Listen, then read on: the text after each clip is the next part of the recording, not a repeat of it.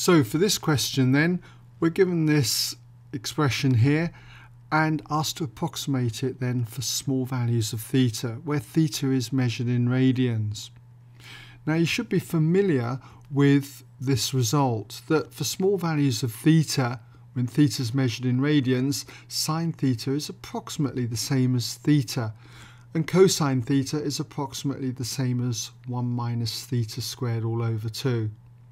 So what I'm going to do here is just replace the theta with 4 theta when it comes to using cosine of theta, this approximation here. So we've got on the top here 1 minus, then I'll put in square brackets here what we've got, which will be 1 minus, and in place of that theta then we write 4 theta, and it's the 4 theta that is squared, and that's all divided by 2.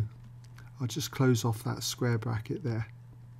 And then in the denominator here we've got 2 theta, and in place of sine 3 theta I just replace the theta here with 3 theta, so it's going to be 2 theta times 3 theta.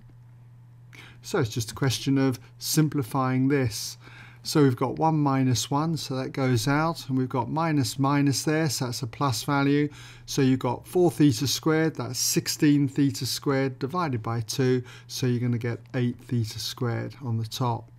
In the denominator, 2 theta times 3 theta, 6 theta squared. And you can cancel this down, the 6 and the 8 can be divided by 2, so that's 4 and a 3. The theta squareds cancel themselves out, and you're left then with just simply 4/3. Okay?